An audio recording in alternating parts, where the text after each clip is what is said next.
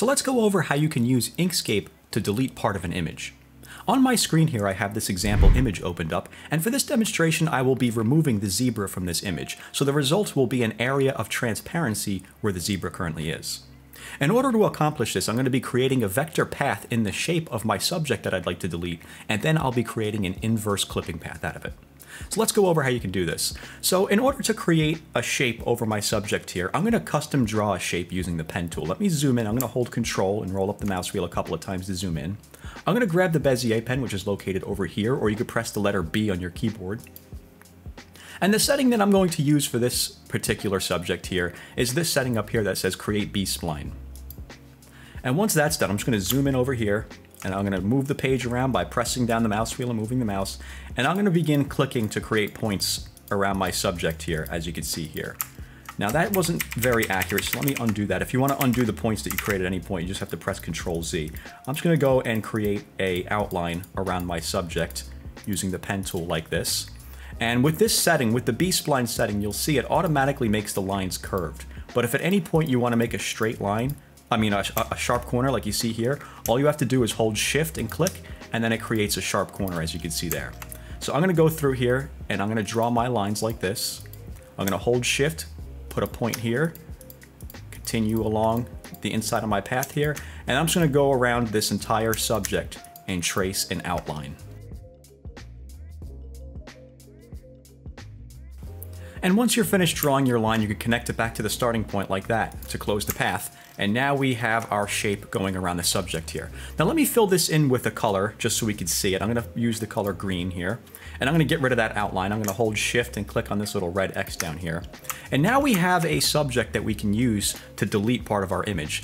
Now the thing is, if we use this object and create a clipping mask, what it's going to do is the opposite. It's going to delete everything except for the zebra. So we want to create the inverse of that, or an inverse clipping path.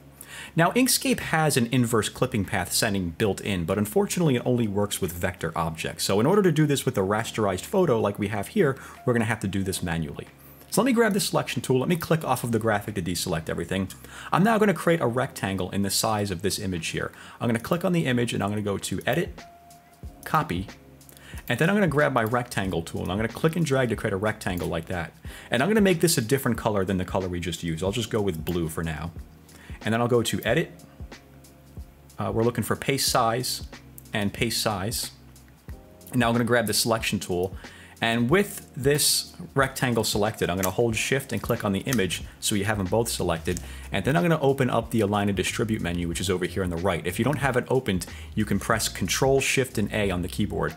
Or you can come over to where it says Object and select Align and Distribute, and the menu should open up over here on the right.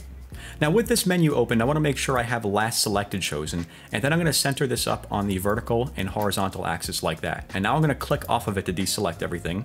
I'm going to click on just the blue square here, and I'm going to lower this beneath the green object that we created. So I'm going to come up here to this menu where it says Lower Selection one step, press that, and it should lower it beneath the object we just drew. And now I'm going to hold Shift, click on the object so we have them both selected, and go to Path, and go to Difference. And now we have this right here. So now what we can do is we can click and drag over everything and go to Object, Clip, Set Clip. And just like that, we have deleted part of the image by creating a clipping mask. Now the good thing about this is that it's non-destructive, meaning you can undo this at any point. If at any point you want to put the deleted part of the image back to where it was, just select the image and go to Object, Clip, and go to Release Clip, and there you go. Now you're back to where you started with those objects as they are.